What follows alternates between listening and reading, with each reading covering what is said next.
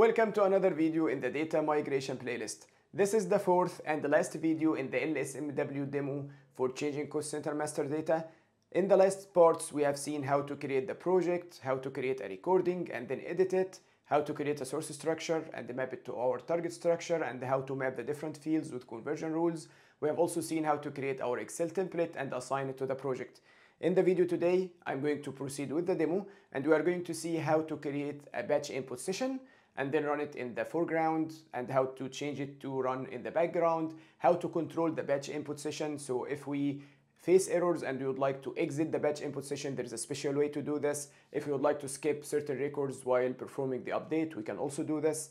And we are going to see some important errors and how to handle them. As always, remember that you have to follow the playlist in the same sequence that I created. So if you have not seen the previous parts, you need to stop here, go watch them, and then come back to continue this video. I'm going to leave you a link to the playlist somewhere here so you can check the playlist. Also, if you would like to test LSMW yourself and check the program that I created or create another program, then you can subscribe to my SAP server access in the link below. I will also be looking forward to your comments to see whether you like this model of videos, that I have split one long video into separate smaller videos, or would you like that I keep only one long video? Let me know in the comments, because I'm planning to follow the same model in the following videos and I really want to know what you think. Now let's proceed with the fourth and last part of our LSMW demo for changing cost center master data.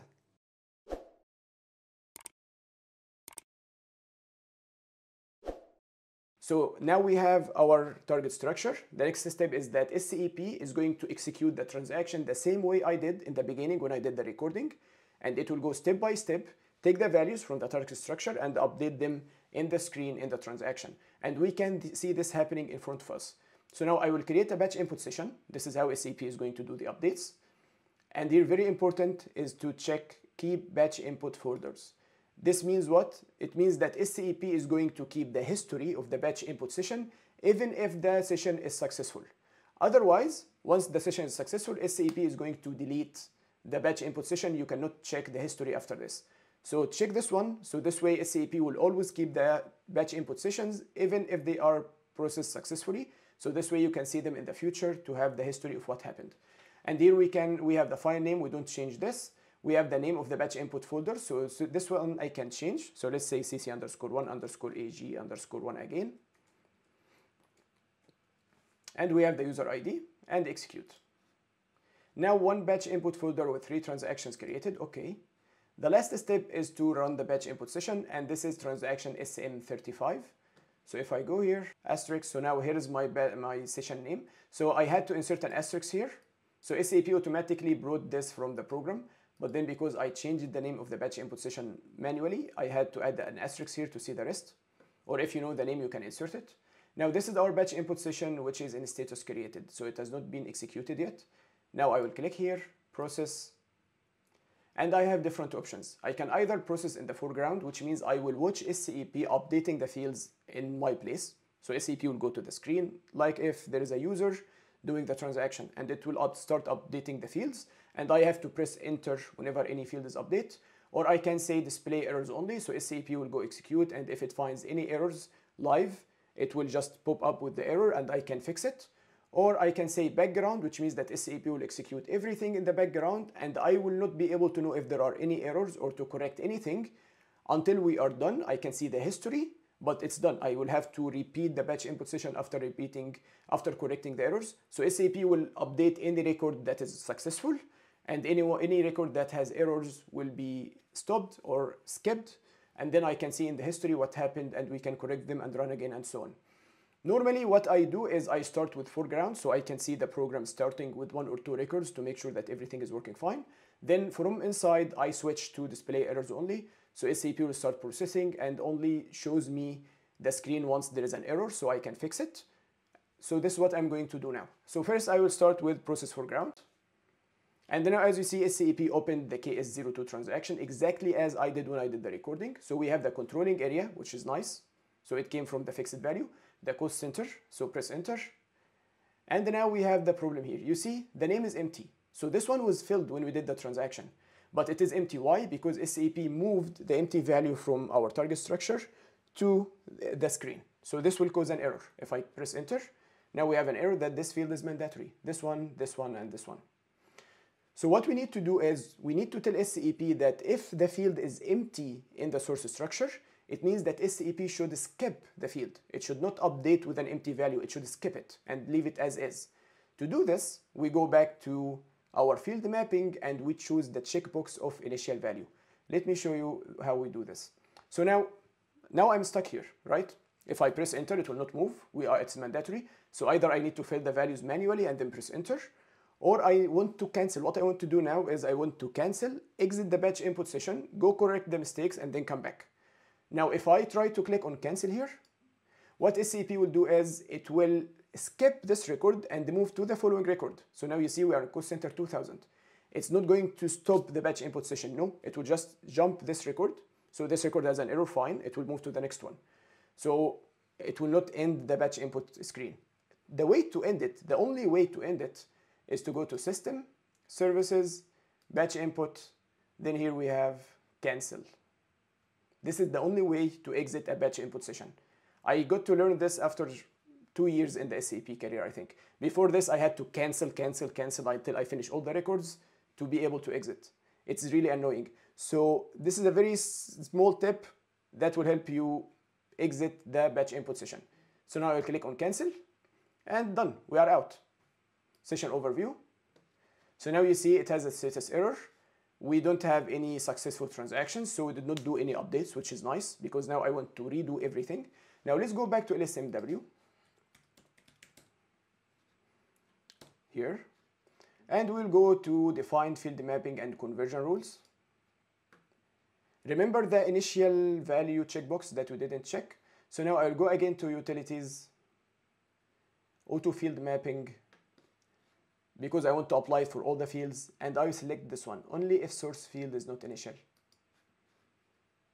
So now SAP is going to update the fields only if in the Excel sheet we don't have an empty value. If we have an empty value, SAP will understand that it needs to skip this, field, not to update it with empty, okay? So this is very important. This is why I had to show you all of this. It made the video longer, but it's worth it. So now only if source field is not initial. In some cases, by the way, we are doing an update program to update one of the fields with initial value. So in some cases, it's needed that if in the Excel sheet the value is empty, we want it to be empty when SAP updates. We want SAP to remove the value from this field in the actual transaction. In this case, for this specific field, we are not going to check this, okay? So now I'm selecting it for everyone. I will click on OK. SAP did mapping for all of them, and it did not update anything because I did not check only edit none, also edit non-initial target fields. Before I had only edit initial target fields, so any field that's not mapped yet, and since all the fields are already mapped, SAP didn't do anything. Now I will select also edit non-initial target fields.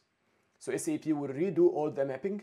So now if you check, SAP has updated all of them and added this condition. If not, the field is initial, then do the update. But if the field is initial, then don't do any updates. So this is what we wanted to do. Don't forget that we have a constant for controlling area. So again, I will go to controlling area rule. I will choose back the constant. Okay. G0, okay, we are fine. So now for the controlling area, it's constant. Now, if there is any field that you want to update with initial, so if there is any field that you really want to update with an empty value, if the source field is empty, you remove the initial thing. So you click here on the field, you go to rule, and see this, you remove it. Or you just go to the code, you go inside the condition here, and you remove this code manually. You can do either of these. So if I remove this condition, so I remove the if part and the end if, SAP is not going to apply this initial value thing. Now I will save this, go back. So now since we changed the conversion rules, we need to run the data conversion again. We don't need to read the data again. You read the data again only if you change your Excel template or if you change the records in the Excel sheet, which I didn't do. So I did not touch the Excel sheet. So all the records that SAP read are correct. I don't want to change this. What I changed is the conversion rules. So you don't have to go and read the data again. What I need to do now is to convert the data. So go to convert. And I need to convert the data again because I changed the conversion rules. So now execute. We have 3 records converted. Go back. Now let's display the converted data.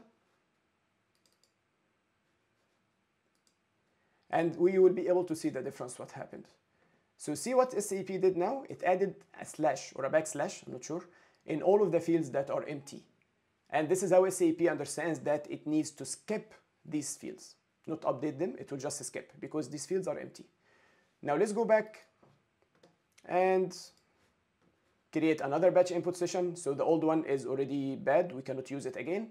So this one will be _2, execute. Now we have another batch input session, run batch input session.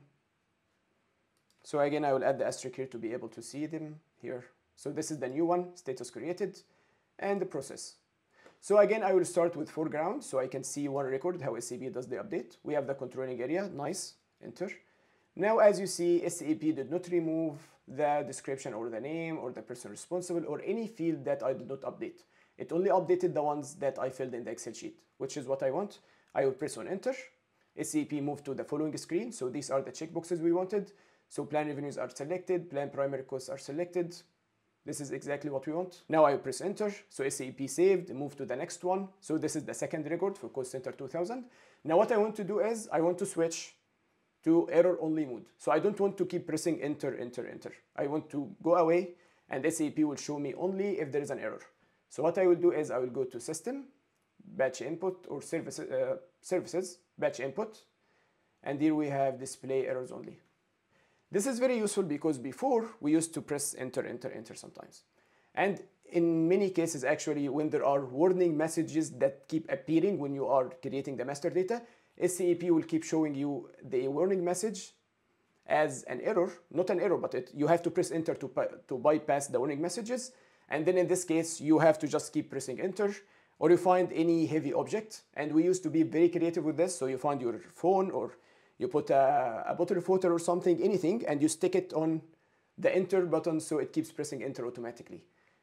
This is what we used to do. And we are still doing it until now, by the way, sometimes.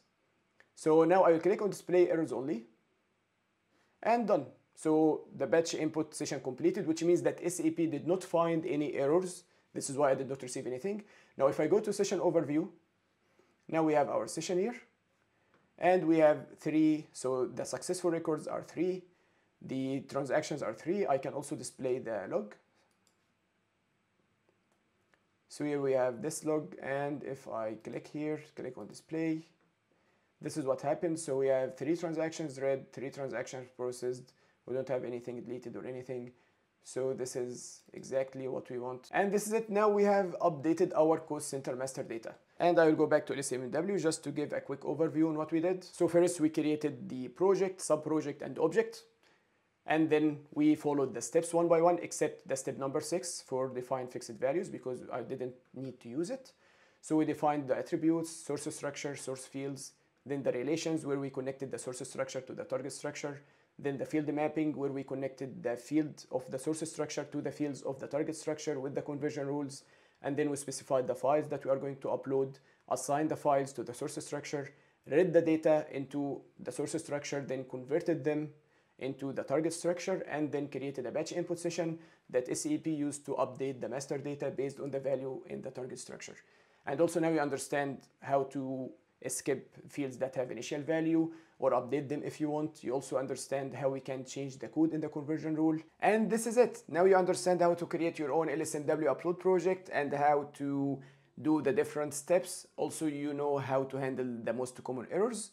Let me know if you want me to demonstrate another master data object or transaction data in the comments, and I would do. Or also let me know if you think this is enough and you already understand the idea well, and I should proceed to another topic. Let me know in the comments. As usual, don't forget to subscribe to the channel, check the channel membership to get access to the member exclusive videos and the configuration documents.